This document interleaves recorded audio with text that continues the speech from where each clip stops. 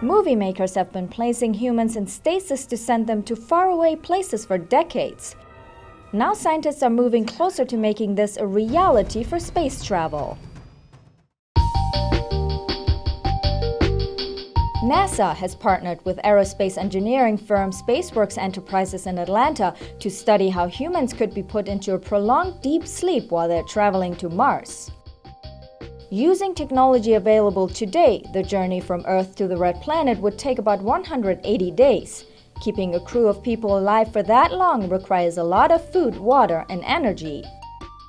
NASA and SpaceWorks scientists believe that putting the crew in a deep sleep, called torpor, could dramatically reduce the cost of human expedition to Mars.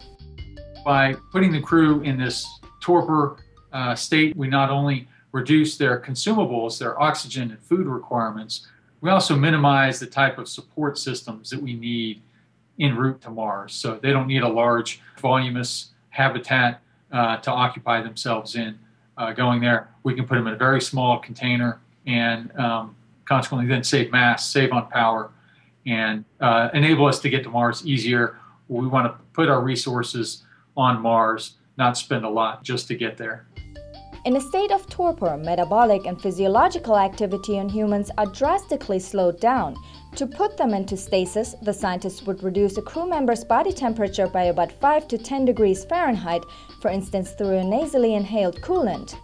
During stasis, the crew would be fed through an IV tube, and to wake them up, the flow of cooling agent would be stopped.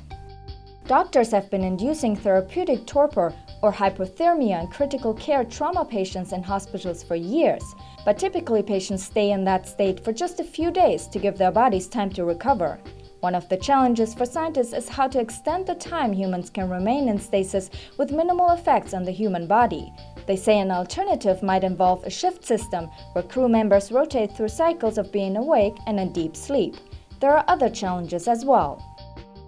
One area we have not touched is kind of psychologically with the crew, and there's concerns and big challenges there with having people in a very small area, basically fairly isolated from the world. And typically spaceflight is fairly challenging for things like muscle atrophy, bone demineralization effects from this zero gravity environment.